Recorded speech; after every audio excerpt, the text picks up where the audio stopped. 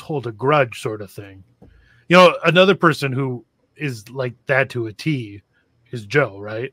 Yeah. I mean, Joe's like it. I would not be surprised if Joe is completely melancholic. He took the test. He actually texted it to me. I'll tell you exactly. Because he's slightly he's slightly choleric with melancholic. I mean, that's dangerous. a dangerous combination. Yeah, man. It's like, why? But at the same time, if you want someone fighting for an ideal, Joe, I mean, that's perfect then.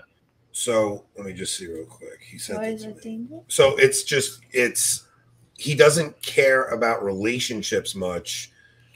So yeah, it's all about ideals for him.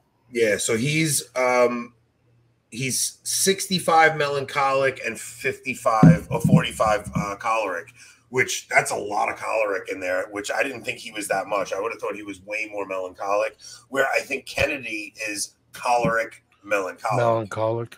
So Kennedy, you can see he's just as idealistic, and Kennedy's that alpha male, bro. He'll get right in your face. Like he's I mean, you see this whole thing going down with Lofton, right? It's like, yeah, Kennedy, if you say something about Lefebvre, Kennedy will actually take it as if it's spoken to him, right? Like he's got that melancholic idealism. It's instant, right? That reaction is like viscerally instant in him. Yeah.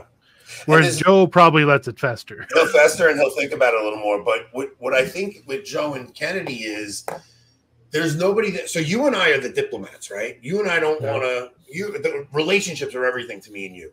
For I'll them, compromise on an ideal. Not completely, right? Obviously, but I will make some compromises on ideals for friendships or exactly. For the sake of the relationship. So where the two of them together, it's like, I mean, dude, when Mark, you want to come on? Yeah, Mark, hop in with us. So when we were with Joe, I was trying to talk to Joe about not letting it slip about his feelings about Francis for a while. Yeah. I was like, Joe, keep it in. Like, and he got to a point where he felt he was being dishonest. Once again, an ideal, right? An ideal. He felt like he had to be honest with himself and with us. Yeah, so it was like I was telling him, like, Joe, just keep it to yourself. Like, don't say. I didn't want to see him burn any bridges with opportunities or things like that. But I mean, he came out and said it, and people accepted it. Okay, but it was like for you and I, like you and I, especially that's why we do what we do on our channel. We don't talk about the stuff going on in the church because we are trying to build relationships with our audience and have like more of a community type thing where they're just like, all right, this is what is going on. And we're going to discuss this thing and this is how it's going to go. Right. It's like, right.